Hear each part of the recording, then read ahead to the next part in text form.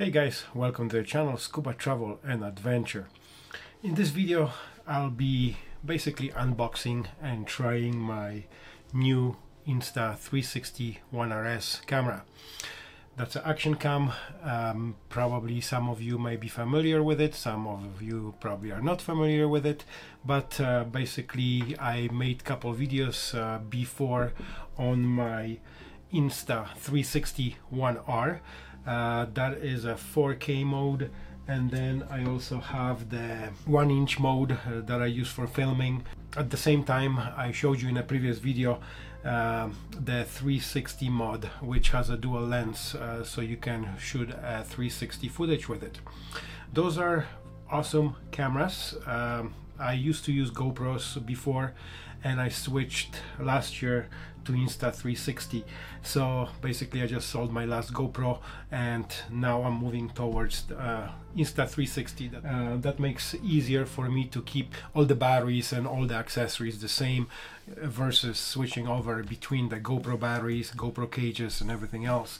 I didn't buy a twin edition this time because I have lenses from my previous two cameras. I got a twin pack and a 1-inch mode, so batteries and everything, I bought a few of them, so I'm good there. I have a dual charger, so I just went with the 4K mode because this is improved, slightly improved from the previous generation, so I wanted to go with that. And the main thing is the new mic adapter is even better apparently. It fits tighter, especially when it's mounted on a helmet versus this guy here. This is still way better design than on a GoPro with that big microphone adapter that you had to deal with. This one here is just a little tiny adapter, and I did made a video on that previously, so I'm not gonna go into details on that. So the new adapter is slightly bigger. So but first thing, let's unpack this box and see what's inside here. I'm curious myself. It just arrived today. Let's have a look inside.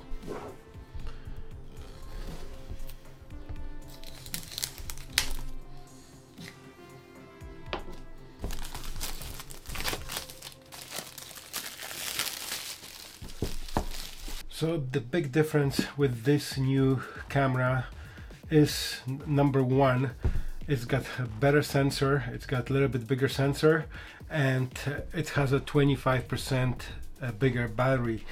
But I'm not gonna even bother with that because I still will be using the older batteries because of the cage, that is smaller cage, and I have more of those batteries. So maybe in the future, once I move over to this, if I get more batteries for the new RS system, then I'll start using the other cage that came in this package. So first we have the core and the 4K mod. Still nicely wrapped. And if you haven't seen my previous video, what I mean by module, so basically all those pieces, they come apart. So this is your core, this is your lens, which can be switched with either the 1-inch sensor or 360 sensor, and then you have your battery base. So you just click all together and it becomes an action cam. But there's a lot of videos that goes into details of this product, so I will basically what I want to do here is I just want to unbox it and take it on the road on my motorcycle and see how well the new camera performs.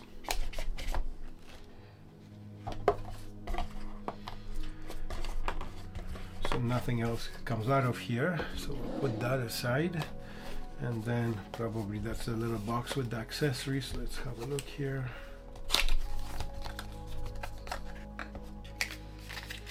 Show you what's inside here. So you have your USB Type-C charging cable, same as the previous generation, microfiber cloth, couple stickers, and instruction manuals.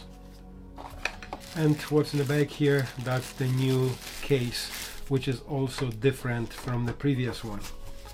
So one thing that I like about this design here on this case, the way you open it from the side, and that makes it so much easier to insert the camera, especially when you have the bigger 1-inch mode. So basically Insta360 took a similar design to the small rig cage that I have, but this cage here is the aluminum cage. It opens very similarly on the side, so you just pop the bracket and you slide the camera out of there. So it's the same principle. Previous generation, it opens the same way as a GoPro basically. So you get your little locking mechanism, and then you take the camera out of there. When you have the big lens, the 1-inch mode, it makes it, you have to basically unscrew this thing before you can put it into the housing. That's why I bought the small rig. Plus it makes it a little bit more durable. The new camera is a little bit smaller with this battery. If I use the other battery, it would be fine to use it in the new cage. But that's not a problem because I'm still gonna be using this, like I said, the small batteries with my original case. Then the last thing what you have in the box is just a mounting shoe and a mounting screw to mount your Insta360, and it mounts the same way as any GoPro. It uses the same accessories. So now we're gonna jump into the new microphone adapter. It is bigger.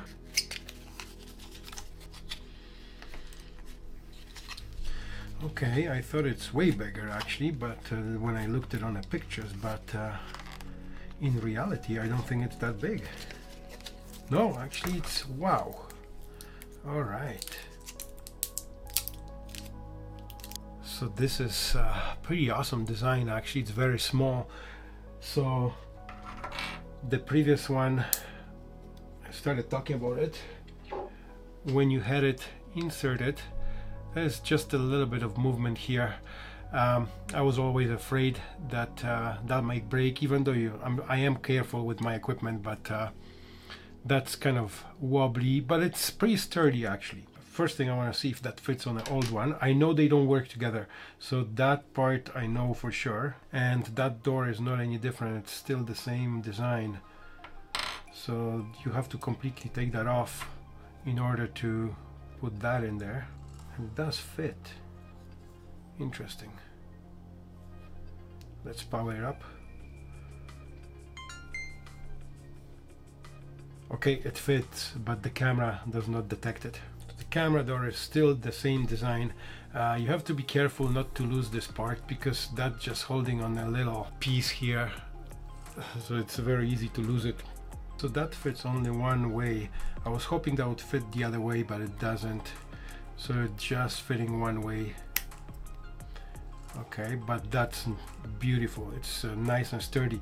And another huge benefit of this little microphone adapter. So on top you have your 3.5mm jack, and then on the bottom you have the USB port. So if you are low on power, you can connect it to external battery bank, and you can charge the camera while using it and while having the microphone plugged in. That's a very sweet feature. Let's power this baby up. It's even charged somehow. Then it's gonna ask me to do the connection part, to connect it with my app and set up the GoPro, so I won't bother with that because there's a lot of other videos on this. So before I go for a ride, I just want to show you that it fits perfectly in One R case, so there is no problem to fitting One RS in a One R case, and everything is nice and tight. The mic adapter is nice and sturdy, and your jack is right on top, so to route it very easily. Also, I was able to pair it already with my phone, and I want to go over a couple of features here. What options for the video do you have on this camera? So we have different modes here on this one. We have HDR, active HDR, then we have a time-lapse, time shift, slow motion, loop recording, which is good for if you want to use the camera as a dash cam.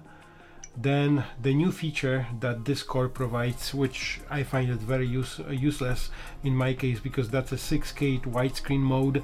It makes the weird screen like kind of cinematic. There's not much content. Nobody's making content in that. Then you have a burst mode, star lapse, so you can shoot the stars at night. And then you have a night mode and interval shooting, HDR photo, and the regular photo mode.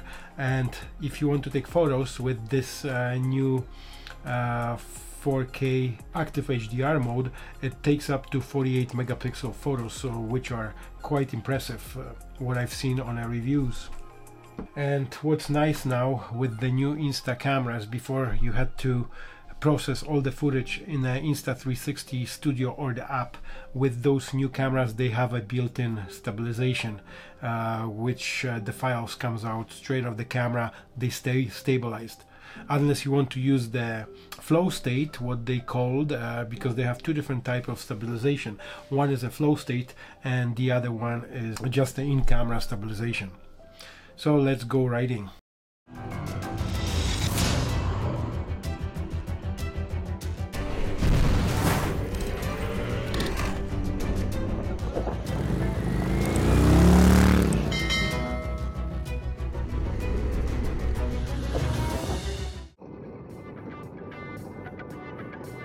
Beautiful day. It's beginning of April and it's still not warm, but it's supposed to be warmer than has been so far. Today and tomorrow we're supposed to hit about 18 to 20 degrees Celsius, and I decided to head out for a short ride just nearby to Canmore, Alberta. It's about an hour ride from Calgary. It's still chilly in the morning. It was 6 degrees, well, not even, it was around 4 or 5 degrees when I left the house. And right now it's warming up. It's supposed to get warmer this afternoon. And it's 11:30 in the morning right now.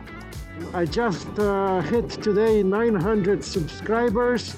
Thank you guys. Thank you a lot for everyone that subscribed to my channel. That means a lot, and my hard work is paying off little by little. Thank you again for everyone that subscribes and contributes to my channel and watching the content. So another thing, I have got rid of my GoPros, as I mentioned in a couple of previous videos, and I switched over to Insta360 cameras, action cameras. It's a very similar camera to GoPro, but it is fully modular, and I do have reviews on my channel. If you're interested to check them out, you're welcome to browse through and have a look if you are not familiar yet with this, because it's not as popular as GoPro, but it really does an amazing job. And this week I just received the similar version to this one, because this is the 1R version, and the one that I'm filming right now, that's mounted on my helmet, that is 1RS, which has an improved huffing sensor. So it's got a little bit higher resolution. I'm pretty curious myself how well is this going to perform and how the video is gonna look after I get home. So I get to ride through downtown that I don't do too often. I'm not a fan of downtown. I live totally on the other side of the city in the south. Downtown is beautiful, but it's just to visit a couple times a year. I'm not a fan of the chaos of the traffic and all the cars. Calgary is a beautiful city, and the downtown is really nice, especially if you are visiting. If you've never been here before, I can recommend it. In the summer there's usually a lot of events here along the river and festivals and other stuff that goes on. There's a lot of people jogging and exercising along the river. There's pathways and walkways, a lot of bike paths. So it's a pretty modern city, but at the same time people can take the advantage of the pathways and stay active throughout the year pretty much, because it's not only in the summer. People take the advantage of those pathways throughout the whole year. This bridge here, it's a Peace Bridge, and it's a pretty cool looking bridge actually. Gotta change the lane, there's construction everywhere. Spring is coming and the construction companies start digging and building stuff. I'm heading out to Canmore, and from there I would like to go to White Man's Pond. I made a video on that a couple years ago while I was diving in that lake. So I figure it's a beautiful scenery all around that lake. So once I get there, I'll show you. But first we have to get the hell out of the city. So up ahead of me here, we can see the Olympic Park. That was 1988 Olympics. I was still living back in Europe at the time. There we are. I'm a bit closer to the park now. There's still snow on the hill. Throughout the winter, it's open for everyone to ski and snowboard in this little section here. It's perfect for kids to learn. Beautiful view of the mountains today. It's pretty clear, which is good.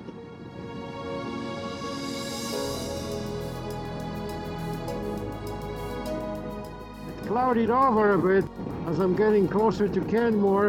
We got some clouds on the sky, no more blue sky as expected. But again, in the mountains, never fail. You can have 4 seasons in one day.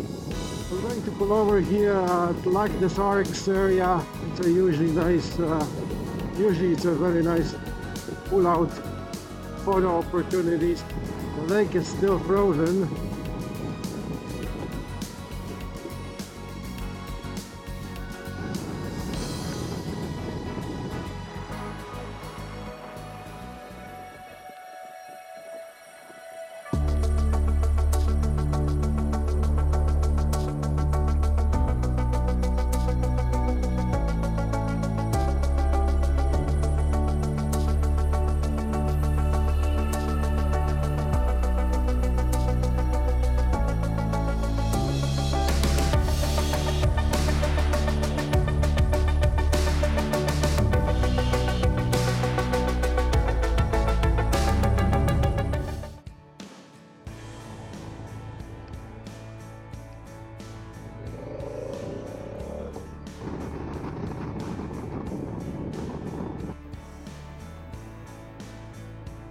Spectacular views up ahead, and that's a Helene Peak on my left, so very close to the dead White Man's Pond. So there it is. Those two mountains that have a little ridge in between, that's a Helene Peak. One side is pretty accessible and the other side is for daredevils. They climb the other side with a rope and stuff like that. Beautiful view of Canmore, the town.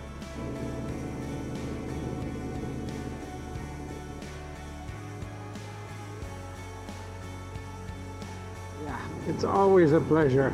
Check that scenery. Just beautiful out here. On the left side, there's a quarry lake. I also scuba dive in that area there. Canmore is very underrated. Comparing to Banff, a lot of people when they come to Alberta, everybody wants to visit Banff, but Canmore and all the vicinity, they have so much to offer from all the great hikes, and the views here in this area are even more beautiful. Like it's stunning all around. There's a couple of nice lakes in the summer. You can actually swim in them. Like Quarry Lake, for example. That lake, the kids can swim and during summer. Entering again Kananaskis country from a different side. It's gonna be a gravel patch. I wonder if that section is open. It should be open. It usually is even in the winter, but you never know with all the restrictions going on around. Haven't been here for quite some time.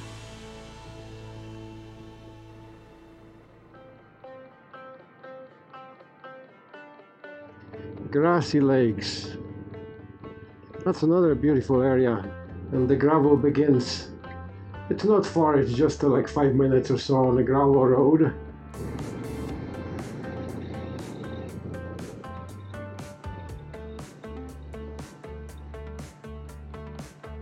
It's a steep one. Let's hope there's not too many cars. I don't really want to get dusty and that stuff. It's still not super dry yet. So, which is a good thing. No mess.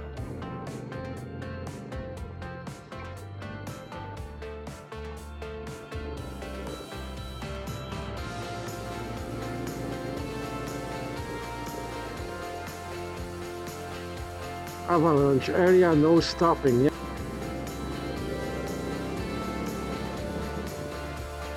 So a lot of pullover areas for tourists in the summer, because that gets quite busy here, and it's actually very scenic, this whole road.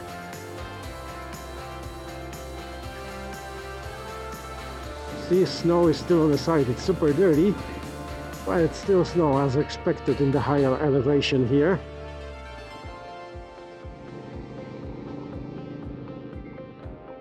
Oh, the icicles are hanging there, and it is wet in here. Wow, what a view! What a view down there! Just gonna ride slowly through that stuff because I want to see. Wow, look at that stuff! It's just amazing. Staring to the side instead of looking in front.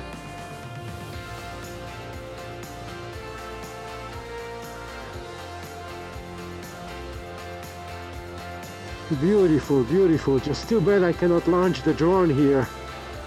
That would be amazing footage. But not allowed to fly in the parks. Oh, very soft, that stuff.